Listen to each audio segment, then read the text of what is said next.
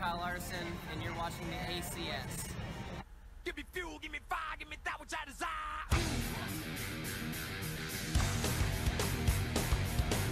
Hello and welcome to the Fremont Motor Park on this wonderful Veterans Day in Fremont, Indiana, near the Yogi Bear Campground, where this racetrack has been raced at since Season 2 each and every year, and we come back once again for Season 10. Now check out your ACS drivers to watch for Chase Elliott, winner of this race in Season 9. He's also on the pole for today's race, so obviously Chase Elliott has a strong Napa Chevrolet once again. Kevin Harvick, it's time to rebound after last week's disappointing crash in the late stages of the Aflac 200. Happy was not so happy after getting taken out after having a possible winning car. And speaking of the winning car, that's Martin Truex Jr. He's the top dog of the Aflac Cup Series early on in the series, as he has the first strike of the season with a win in the Aflac 200. And it's some issues for Penske Racing. Brad Keselowski, one of them, engine issues, and Joey Logano had some really bad issues in qualifying. Now we're going to take you trackside for the command of today's race. Drivers, start your engines. And there it is. The drivers respond and roar to life and begin to roll off here for 15 laps in the Code Red 200. Now for your starting lineup. In row 1, today's race, last season's winner, Chase Elliott, to his outside, the Rocket Man, Ryan Newman. In row 2, Kurt Busch and Ryan Blaney. And in row 3, we have Kevin Happy Harvick next to Rowdy Kyle Busch. And row 4, Daniel Hemrick and the other Daniel Suarez.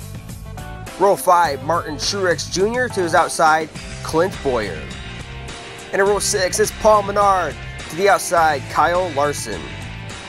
Row 7 for today's race, William Byron and Eric Jones. Row 8, you'll find Chris Buescher and the 7-time champion, 2-time Aflac Cup Series champion, Jimmy Johnson. Row 9, we have Alex Bowman and Matt DiBenedetto. Row 10, Denny Hamlin starting deep in the field to his outside, Bryce Harvey. Row 11 will be Carter Adelman and Ryan Preece. In row 12, Jimmy Lanya and Eric Almirola. Row 13 for today's race, Austin Dillon and Joey Logano. Like we mentioned earlier, Logano has some problems in qualifying. And row 14, Ricky Stenhouse Jr. and his outside, Camden Luca. And then rounding up the field in row 15 is Darrell Wallace and Brad Keselowski had to go to the back. Today's race, we got sunny skies, high of 75 degrees, track temperature is 90. Stage 1 equals 5 laps, and the final stage, stage 2, is 10 laps. Remember, mandatory pit stops after stage 1. Tires are crucial here at Fremont. We'll see how the pits do it, but we're going to go green here early on in the Code Red 200. Chase Elliott gets a great jump on the field. He'll take the lead going down the backstretch. Kurt Busch is going to climb up the second, and Ryan Blaney's on the attack for third on Ryan Newman. But meanwhile, Kurt Busch is closing in on the race lead already on lap 2. Looks like Kurt Busch might have a great race car as they head up through 3 and 4. Looking to the inside is Kurt Busch. He'll take that lead easily. Looks like Chase Elliott's just going to let him go too early in this race to be fighting like that. But remember, precious stage points are on the line here. Chase Elliott, you can get 1 stage playoff point for finishing second, 3 playoff points for finishing first in a stage as these cars roll through 3 and 4. Meanwhile, Kurt Busch has that lead with 2 laps to go, and Ryan Newman is starting to chase down Chase Elliott. The final lap in stage 1 is underway, and Ryan Newman's going to look to the inside of Elliott. He's got it, but he overdrives 3 and 4. Here comes Elliott to the inside. He'll grab that as Kurt Busch wins stage 1. Hemrick comes across the line 5th, and Paul Menard's going to grab that last stage point. Look at that, Kurt Busch. First stage win of the year for that number 1 team. And there it is, Kurt Busch finishing first in that stage, presented by Skittles. Chase Elliott second, Ryan Newman third, Ryan Blaney finishes 4th, Hemrick 5th, Kevin Harvick 6th, Suarez 7th, William Byron 8th, Kyle Busch 9th, and Paul Menard with a nice 10th place finish there in stage 1. Now here come your mandatory pit stops. Kurt Busch is going to lead the field down pit road. As you see, they're all coming in this time. Remember, Ryan Newman stayed out last week. Now, Kurt Busch, he had a great car in stage 1. They're going to put on 2 sets of tires there for that number 1 car, and they're off away. Here comes Kyle Busch. Elliott's going to take 4. Chase Elliott complained that he needed just a little bit more on that run, and he's going to lose a lot of positions, 8 matter of fact, as they all rocket down pit road. But we do have a penalty, and that is Martin Truex Jr. He is too fast exiting pit road. He will go to the tail end of the longest line, which is last place currently because there are no lap race cars. So now the final stage is ready to get underway. Kurt Busch was the winner off pit road. He'll take the outside lane on this restart. We'll see how that goes for him, and green flag is in the air. Oh, he gets a really bad launch there as Kyle Busch, his brother, is going to go off into the lead. Look at that, Ryan Newman's going to take advantage of this too. He's going to get up to second, but Suarez is going to take care of him easily as he moves into second place.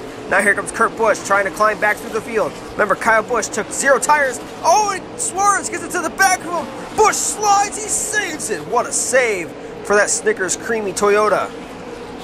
So Kyle Busch is losing many positions. You see those no tires are not paying off too much for that 18 team. Meanwhile, we got a battle for the race lead. It's Daniel Suarez versus Kurt Busch. And season, we got a caution out. They crash in turn 3 and 4. Oh, and De Benedetto into the inside pit wall there. Caution on the racetrack. That's going to bring out the red flag big time because, yeah, the whole front stretch is clogged up there coming off of turn 4. Looks like Ryan Blaney got turned here by Paul Menard. Now check that out at the top of the screen there. Blaney gets hooked.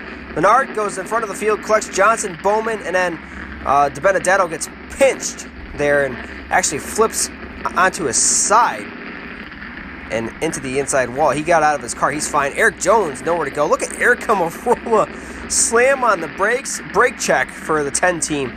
He slips by.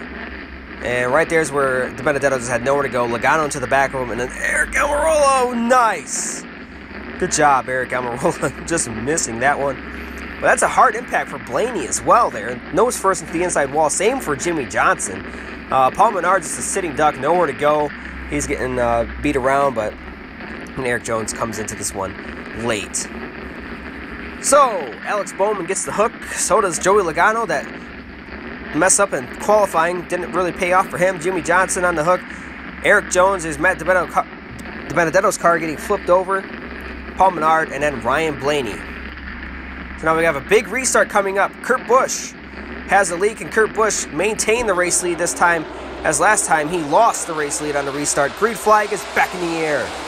This time Busch gets a great launch on the field.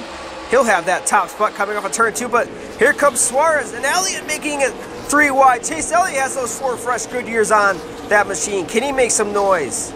Here comes Kevin Harvick as Stuart Haas runs 1-2 with 5 laps remaining in Fremont. Kevin Harvick looking for the race lead. Remember, we talked about him. He wants redemption after last week.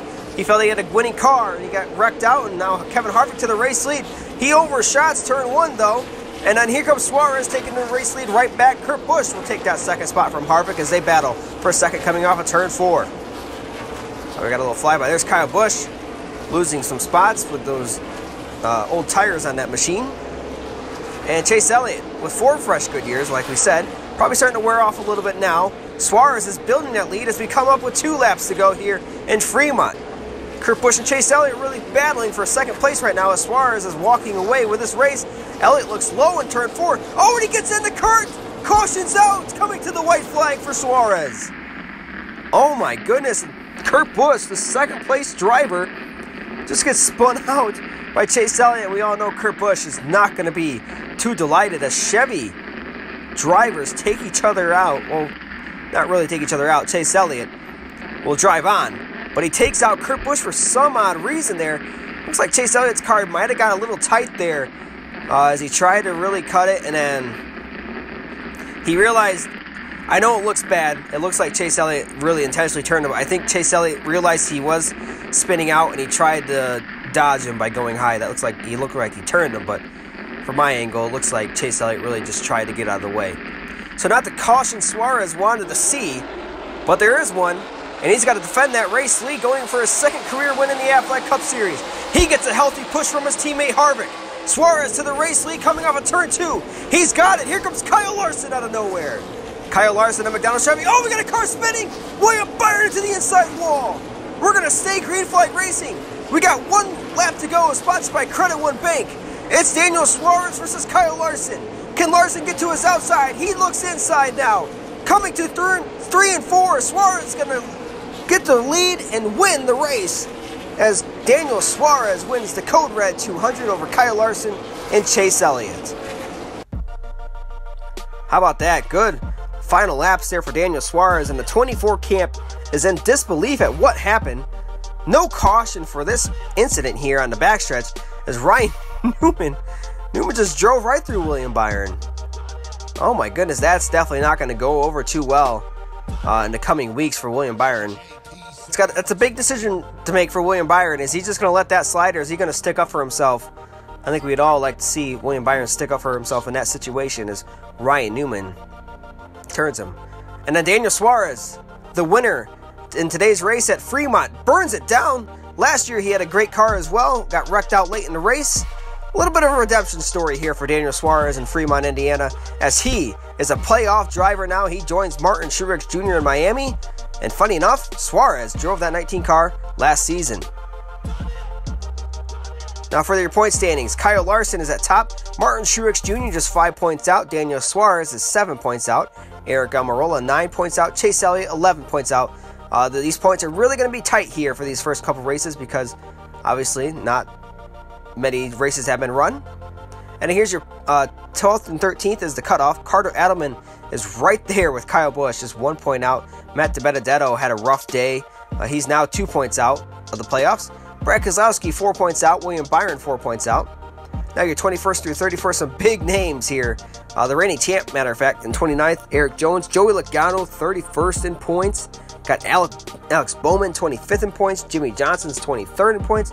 Ryan Blaney out there 21st in points. It's been a rough go of it for Ryan Blaney, involved in 2 crashes so far in 2 races this season. Now your race results. Daniel Suarez grabbed the victory today, and Chase Elliott finishing second. Kyle Larson was second coming into turn 3 and just totally lost it. I think he tried to overdrive it, catching Suarez. He ends up finishing 4th in today's race. Kurt Busch climbs back up to 15th after getting spun out. Martin Truex Jr., I believe, finished inside the top 10 after that pit penalty. Then Kyle Busch dropped all the way back to 19th place. There's William Byron, gut-wrenchingly going to finish 23rd in today's race. Ryan Blaney finishes 24th. Joey Logano 29th. So next week, we will see you at the Nike Motor Speedway. This is JG24, JM26, signing out.